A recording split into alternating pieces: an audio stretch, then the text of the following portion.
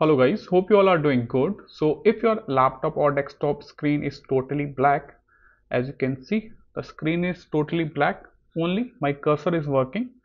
To fix this issue, the first step you can try is refresh the graphic driver. For this, you have to press the shift key, control key, window key and this B button. So you have to press all the four keys together to refresh your graphic driver. Press control key, shift key, window key and this B button. Press all the four keys together. This will refresh the graphic driver and fix the error. But if you are still getting the same error, same issue, move on to a next method. Open the task manager. For this, press control key, shift key and this skip key. So you have to press all the three keys together. Control key, shift key and this skip key. Press all the three keys together. This will open the task manager in your system.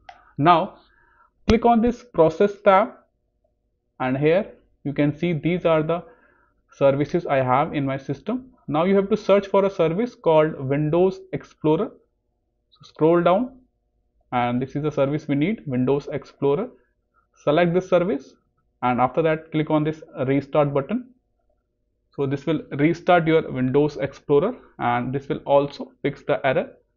But if you are still getting the same issue, move on to a next step. In the task manager, you will see a tab, startup. Click on it and here you can see these are the startup applications I have in my system. So disable all the startup applications by right click on it, then click on disable. Disable all the startup applications like this. Okay, so disable all the startup application. After that, cut this window.